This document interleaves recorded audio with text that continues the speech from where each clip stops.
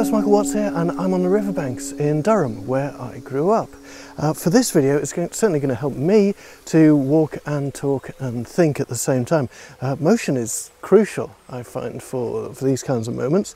I'm looking today at the creative process, writing music for the solo steel string guitar. I'd put the call out a month or so ago and asked what you might like to see more of. The response itself was overwhelming, and it was also overwhelmingly weighted towards looking at behind the scenes. As one sadistic bastard put it, the blood and the tears of the writing process.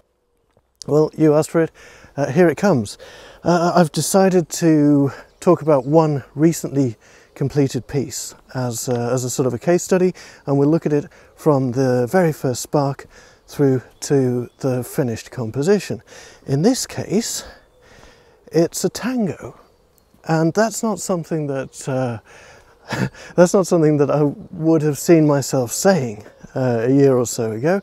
I know absolutely nothing about the tango. It's not part of my musical palette. I'm a complete tango novice, so this came as you can imagine, as a bit of a surprise. The spark of this piece of music came in December of last year in Stoke Newington, the home of the tango, as many of you know. I was in a pub waiting for my dear friend Clive Carroll.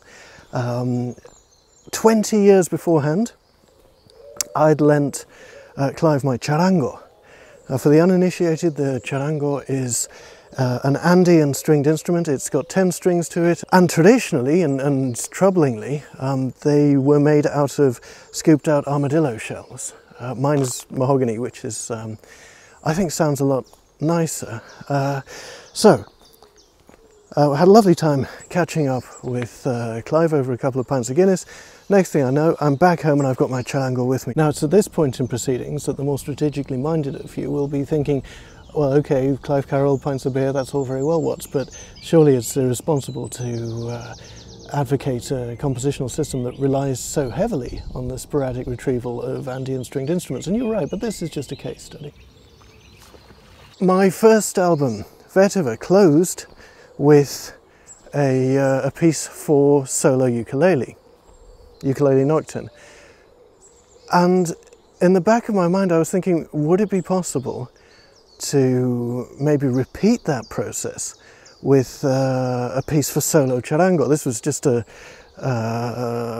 pipe dream at that point. I tuned the charango as it's supposed to be tuned, which is, off the top of my head I can't remember, but it's a re-entrant tuning of some kind, which suggests, much like the strummed ukulele, that this is an instrument for rasguado rhythm playing rather than solo fingerstyle. And that was borne out when I searched on YouTube to see the sort of thing that charangos are generally used for. So you'll understand my dismay at this point. I don't have the 10,000 hours necessary to dedicate to getting that kind of facility on an unfamiliar instrument. So I did what I think anybody would do in this situation, and I cheated. And I retuned the charango to something approaching dadgad. It was certainly a suspended fourth tuning, but I don't remember exactly how I set it up. Nevertheless, I sat down with an unfamiliar instrument in an unfamiliar tuning and let my fingers wander over it and be guided by what I found.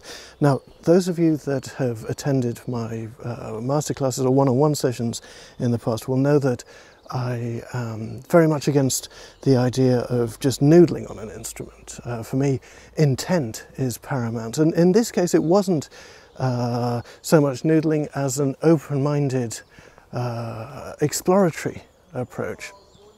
And in this case it was very effective, because suddenly I found myself playing around with this little idea. Before I start, I should say that over the years, seeing me on this channel and maybe others, you may have come to expect certain sartorial standards. It may come as a shock, or indeed as a relief, to know that I do a lot of my writing in my dressing gown with a couple of days beard growth on me. Anyway, here it comes.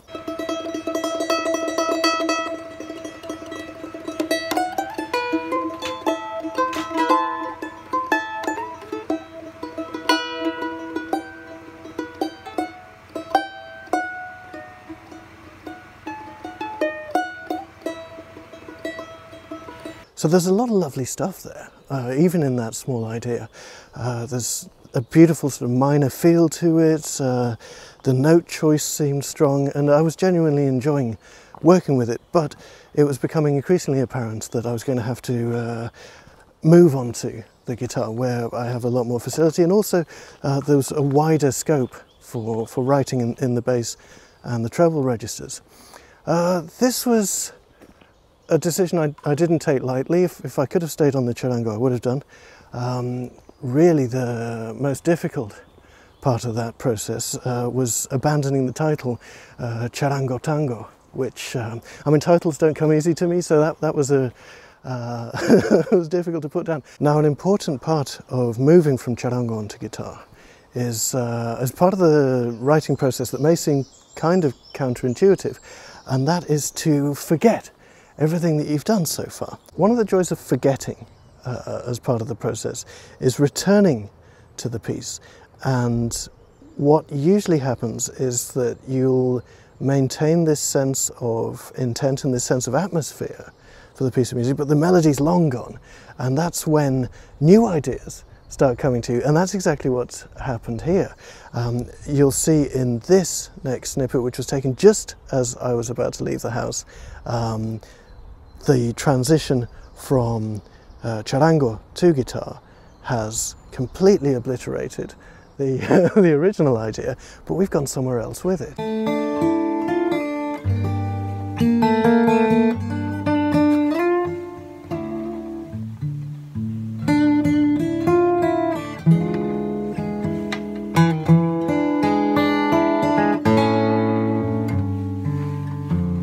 So having captured this first idea, the next part is literally to write the next part, and that's not always as easy as it might sound.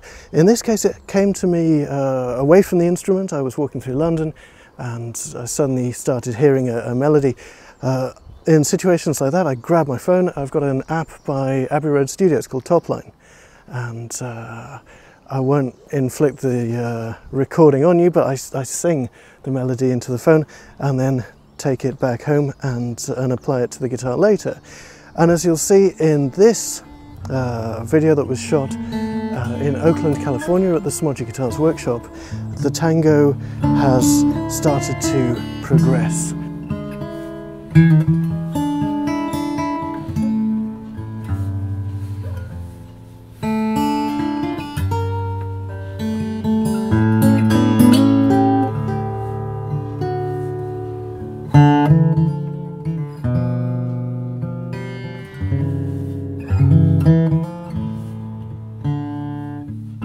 As often happens when I visit a luthier's workshop, I returned from Oakland really inspired, and suddenly a lot more ideas were coming through for this tango and other pieces as well. However, I found myself coming up against something that I think everybody who creates encounters, and that was a feeling of insecurity. In this case, it was a feeling that my tango maybe lacked authenticity. I didn't want it to be a superficial approach, and I wanted to get under the skin of the genre to some extent. So I got in touch with Leo Buendia, who's from Buenos Aires and studied tango for many years, and I WhatsApped him the latest video, and this was his response. Hermano, impresionante, me encantó, un lujo de técnica y un lujo de interpretación, buenísimo. Sometimes all it takes is some gentle encouragement from a trusted friend to get you out of whatever rut you found yourself in. Thank you so much for that, Leo. It meant a great deal to me.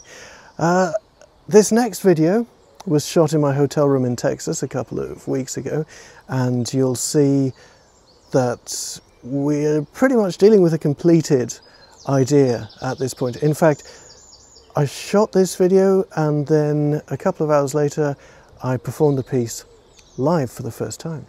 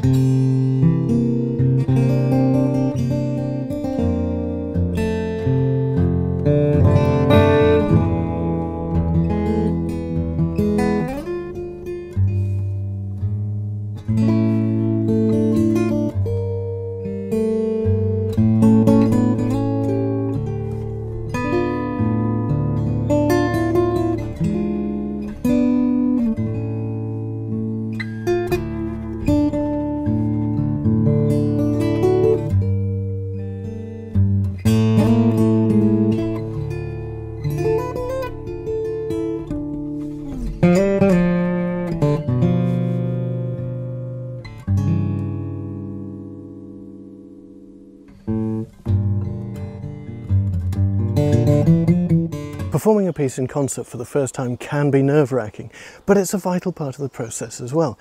And frankly, it's one of my favourite because it gives you connection with the audience for the first time and allows you to see how they respond to what you've written. This video is one of two that I've dropped on my channel today. The second is a complete performance of this new piece, the 5am Tango, and I really hope you enjoy it. Thank you so much for watching, and until next time, stay tuned.